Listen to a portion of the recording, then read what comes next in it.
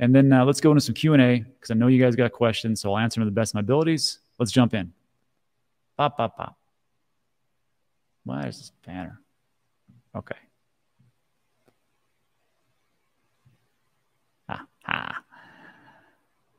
I started some. Here we go. John Hunter. Who here is in Voyager? VYG, They're a publicly traded company. He's talking about stocks here. Could this be the next GameStop? If we, millions of holders, become the good Samaritans, maybe it's time to bail ourselves out instead of looking for someone else to do it. He's talking about a short squeeze. I'm not a big, I don't really get into stocks, but it's a potential. Just bringing it up. Interesting stuff. Bob's Garage is smart. He said this is exactly what we all should remember. What we all learned is that all these big investment houses aren't as smart as they think they are. It's hubris, it's pride, we'll never come down. And I think this is what happened with Three Arrows Capital. We made billions of dollars. We're going to make another $100 billion or whatever they thought they could do. And we'll do it in the way that we do in this new economy. And we're going to invest heavily into DeFi, and these projects are going to make sense, and algorithmic stablecoins. And so there's a reason why I follow those rules, those 5 rules now, or follow them forever. Just trying to bring it to everybody's attention to save my butt during these times. Because we get exuberant and hubris comes in, pride, and we're like, I can do this, this is great. But we have to rein ourselves in, which is why I give you 2 sides of the same story. All right. Richard, I didn't expect Voyager to freeze so quickly. True. Most of my draws are pending. I'm questioning my life now. Oh, that was what I was going to tell you. So I reached out to Steve Ehrlich from Voyager. I said, look, man, I know this is a really bad day. Obviously, it's a bad day for a lot of people. But if you ever want to come to the show, you got a platform, and love to have you. You can talk about what's going on. And he said, look, essentially coming out of this, I can't talk anything right now. We're going through a lot of processes, but rest assured we're doing the best that we possibly can. He goes, I can't come in because of legal ramifications, because that's what the legal team says. He goes, but we are working in the background to make things happen, which is a lot better response than I got from anybody else in other platforms when I reached out. So at least the communication lines are open. Does that mean things are going to jump back tomorrow? No. But it is odd. They make a loan to Three Arrows Capital, 12,000 or 15,000 Bitcoin, $200 or $350 million or USDC. They get a loan from Alameda Research for roughly the same amount. So they're pretty much there. Then they stop down and they say, no more withdrawals. It's just something is happening that I don't know about or happening behind the scenes. It doesn't make sense. If you have that much money as a loan, I know there's provisions to the loan. Maybe that provision to the loan was withdrawal and staying liquid. Maybe that was the issue.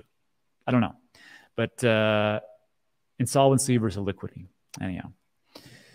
Bitcoin teetering at 19K. Really? Yeah, that's true. I also like the thumbnail, David. Everybody say hi to Mullet. He's my #1 wrench moderator. And I just gave out a bunch of wrenches today. So welcome. You get a wrench, and you get a wrench, and you get a wrench. I'm happy all the moderators are here to keep things tame as much as possible. I'm not here to silence anybody, but if you're going to be disrespectful and crazy, come on. It's hot in Houston. Yeah, it's hot in El Paso. And David says, beating you in SWEATCOIN steps. You son of a... No, I was kidding. Oh, yeah, I'm losing today. I need to start walking. All right. More questions. Bullish Stevie says it perfectly. Pretty sure Ledger sales are booming. Yeah, I'm pretty sure too. Me and Ledger had a little falling out. We had a little falling out months and months and months ago because just because of there were just requirements and things like that. There's a link in the description. I don't even think it's an affiliate link that actually even works. So sorry, but it's there so you can do it. But we got ticked off each other. But still a great product. Can't stop that. Disruptive Deborah comments on the Celsius short squeeze. Now, I see that short squeeze is really built to punish the people that have shorted Celsius. And that's not going to do much for the people who are on my show or who watch me. My energy is to find a way forward to get people to be able to withdraw and get their funds back. So I don't really care about the short squeeze. That's me personally. Sorry. It's a great question. How much this pool table? This is a green screen. I'm in my mom's basement. But if it was real, you just brush it once a week. Since it's indoors, it doesn't need many chemicals, and just balance the pH level, and you're pretty good to go. Every so often, you use some of this super water clarifier, king of the shills, and it works out pretty well. Again, green screen, mom's basement. Safest stablecoin. This is one of my favorites. My favorite questions. I like USDC, and I'm sure people could quote me why. Allaire, the CEO of Circle, came before Congress and said, look, we backed everything up by dollars and assets, and here's all our paperwork. Here you go, Congress. Take a look. We have nothing to hide. And so if I'm going to use a stablecoin, it's USDC. Tether, yeah, the British Virgin Islands, they had an audit go through, and they were not depegged when everything happened with Luna. That's true. Just something in my gut that says don't use it. So I don't use it. Again, on this show, it's not me telling you what to do. It's just me telling you what I do, and then you can do your own research and figure out what's best for you. USDC is my jam. This is a great question. Rob, your beer of choice. So I talked about yesterday. I like a vintage Chateau Miller L'été, which is Miller Lite. Usually the vintage year of 2022 is my favorite. And if not, I will pick up a fine Keystone Light, which is the cheapest beer you can possibly get, except for Steel Reserve, which is awful. So I don't have a refined palate, as you may have heard. But I'm pretty much a minimalist anyhow. I know this house doesn't look like it, but trust me. Have you seen what I drove? I drive a 2018 Dodge Grand Caravan, which is almost paid off. It's great. Fuel functionality, haul around the grandkid and the dogs and family members. It's awesome. But yeah, so it's a good question, Patrick. No Bud Light. Nah, I had to choke it down yesterday after volleyball, and it was not fun. Schlitz, no. My pops used to drink Keystone. Well, here you go. Although, like I said, I'm not your dad. Do whatever you want. Awesome content. Thank you, Mo.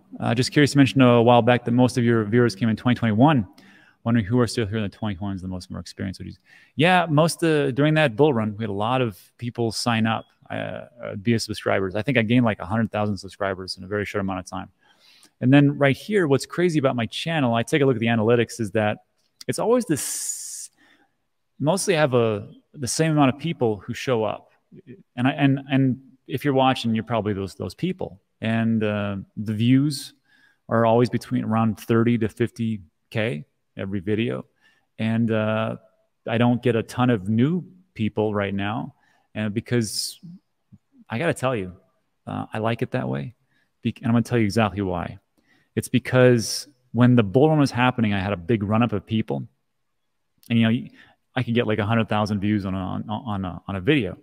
The problem is I had so many tourists in crypto, and I never been called a boomer more in my life than during the bull run. Oh, and also stupid, ignorant, dumb, and a litany of different names, just because I would talk about basic stuff and dollar cost average and taking profits and how retarded I was and blah, blah, blah. So yeah. So what was great about that is that once the bull run went away, those people went away. And the people that are watching right now, you're my people.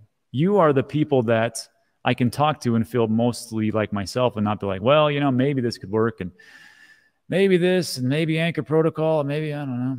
And it just got so annoying. So now I can just be myself and go, this is what I'm going to do. This is how it goes. This is my plan going forward. If you love it or leave it, that's it. So yeah, thanks for sticking around. I cannot agree with you, Beach. Natty Ice, 5.9% is pretty high, but no. Fast and Furious for family. For better or for worse. Yeah. Thank you. Tool. Yeah. Well, you have Richard Hart again to talk about Pulse Chain. That will skyrocket your views. Oh, that's true. I got to tell you, though. If you think that XRP Army is more of an army as the biggest, most vocal army in crypto, it is not. It is the hexagons and things like that. Me personally, I can't stand them. And I'm going to tell you why. Again, I'm going to tell you why. Because they're the rudest people that I've ever come in contact with. Just because I disagree with somebody. And I'm not saying all of them. I'm not saying everybody who believes in Richard Hart and Hex and whatever else are like rude. But a higher percentage of them really are a bunch of... And I was like, look, man, I'm old. My grandson will be here in a second. Well, we're going to go to the water park. And I don't have time for that. Sorry. And again, it is my responsibility as an investor to find the best deals. That's true. Have you seen James yesterday about bankruptcy? Circle was in it. We'll see what happens. We're the ones here for the long haul. Yeah. Well, so here's the question then. If Circle goes through bankruptcy and then USDC goes away, then do you really only have one, which is Tether? However, we'll see. James also thought that there was going to be a fat ETF coming in June or July. And he even said it on DCA. He's like, well, I wasn't right about that. We're not all 100% correct, right? What did I call? Didn't I call for 150K Bitcoin in 2021? There you go. Didn't I call for VGX at $30? There you go. So again, you can't trust me. You can't trust anybody. Everybody's a scammer. So just do your own research and really think, is that what it's going to be? What is your wife drive? Well, she drives the minivan, and then she's not. We got a Dodge Ram, 2017 Dodge Ram truck. We're in Texas. You have to have a truck. You kidding me? But that's just for loading stuff and work and stuff. Do you like Mexican? I love it. Mexican food and Mexican women. My wife is from Mexico. She's from Juarez originally. How much do you use DeFi, if at all? I don't use that much. I never really got into it. I understood it. It sounded interesting. It just sounded a little bit crazy. Let's see. Keystone Light is the best. Stablecoin, I have not. Oh, this is a great question. This is the things we need to talk about more. What's your best advice to reduce the stress while waiting for the transfers to complete between exchanges and your wallet?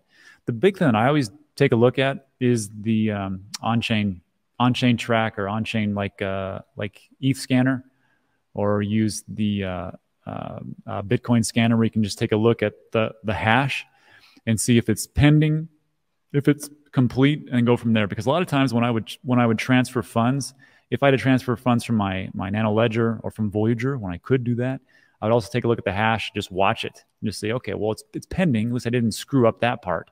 And then I would just go from there. And then also in my MetaMask wallet, if I would always just take a look at the transaction hash, take a look at the ETH scanner, and just see if it's pending, watch it, see how much it takes, if it was denied or rejected, and go from there. And if that doesn't sound like something you know how to do, then just go to danteachescrypto.com. It's 100% free. It's always free. It always will be free. And we talk about that in one of the modules of just teaching you the basics of crypto. Easy, Zimmy. Zima is ridiculous. What's up, buddy? Huh? Why are you whispering? So my grandson's here. He just reminded me. Hey, everybody. Hey, Gabe. Say hi. Hi. So we're going to go to the water park. And that's how you don't worry about so many things. Just get out. I know a lot of you people have lives, obviously. But I think it's important just to get out with the family and do things. And again, reminders. Sometimes just shake it off. It'll be fine. Be okay. You've got time. I thought the same thing wouldn't happen in 2018. Here we are right now. So let me just think about that in the comment section. I got to take this kid to the water park. Let's get out of here. So have a great weekend. Happy 4th of July, everybody. See you on the next one. Adios.